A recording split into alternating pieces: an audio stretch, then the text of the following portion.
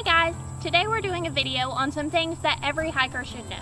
Whether you're a beginner hiker or an established hiker who's gotten comfortable on the trail like we have, these are some things that you should remember and practice while out on your hike to help keep you safe and help you enjoy your hike as best as you can. The first thing is to make sure you let somebody know where you are going. Whether it's a short trip to the park, a day hike, or backpacking, make sure somebody knows where you're going, what time you'll be there, how long you expect to be there, and a time to check in on you.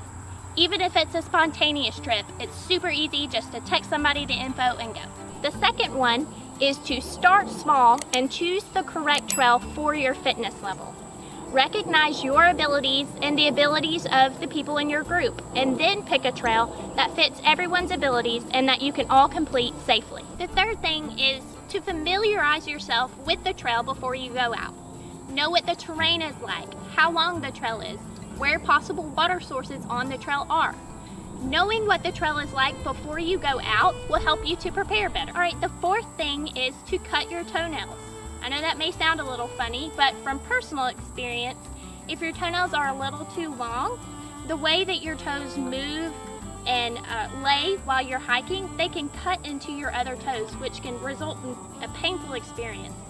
Also, on those constant downhills, your toes can push into the front of your shoe's toe box and cause your toes to feel bruised. So not having short enough toenails when you're out on the trail can actually result in a pretty painful experience. So make sure you just trim those down before you go out. Fifth thing is to prepare for lack of cellular coverage. Don't rely heavily on your cell phone because where you're at may not have good reception or reliable cellular service. Consider bringing a personal locator beacon if you need to call for help. If you are going to use your cell phone, make sure to keep the battery fully charged. You can actually get a solar power or battery operated charger off of Amazon at a reasonable price. Searching for cellular coverage can actually drain your phone's battery pretty quickly, so maybe consider turning your phone off or onto airplane mode until you need it. Hey guys, just a quick reminder, if you like this video, please make sure to actually click that like button. It really does help support our channel.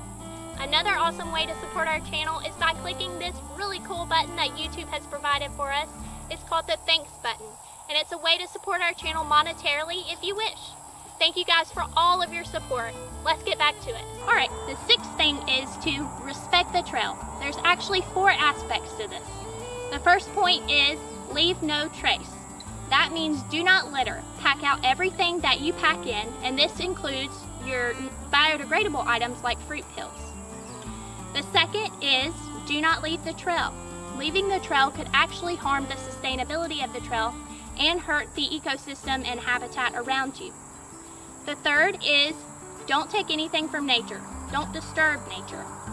Leave the animals where they are and don't take anything from the trail or around the trail. Taking things that naturally occur can hurt the habitat and the ecosystem. Take nothing but memories and pictures. And the fourth is to be considerate of other hikers. Most people go out to nature to enjoy nature and its peacefulness, and when you hear all the loud talking or playing of music, that can actually disturb it. So I like to think of it as a library. Also, being considerate includes moving to the side of the trail, not stopping in the middle of it, and letting other hikers that are faster than you go around you. All right, the seventh thing is to be aware of local wildlife.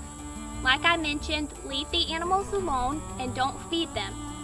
Store your food in the proper containers, resealable bags, or a bear container if need be. Also, if there are bears in the area, make sure to bring some bear spray. Also be aware of insects and ticks. Repellent, netting, long sleeve shirts, long sleeve pants are the best ways to protect yourself from insect bites. Also make sure to check your clothing and your body for ticks during and after your hike. The eighth thing is to check the weather before going out. You also need to know how to properly respond to a storm if it does occur. You want to check the sky throughout your hike to look for changing weather patterns. And if a storm does occur, make sure to turn back if you can.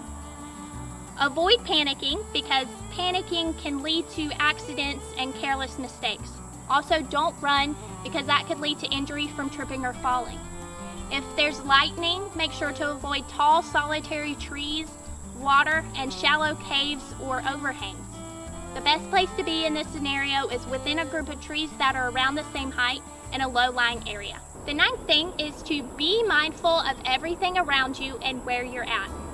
When hiking, it can be super easy to focus on your feet to make sure you're not going to trip or fall. And although that's good, you need to look around you and be aware of everything that's around you.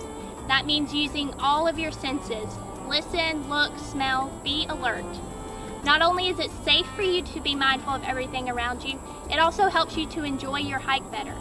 When you're aware of the nature around you, you're more susceptible to take it all in and enjoy that experience and that peace and that beauty.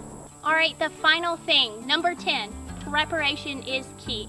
You need to be prepared when you go out on your hike.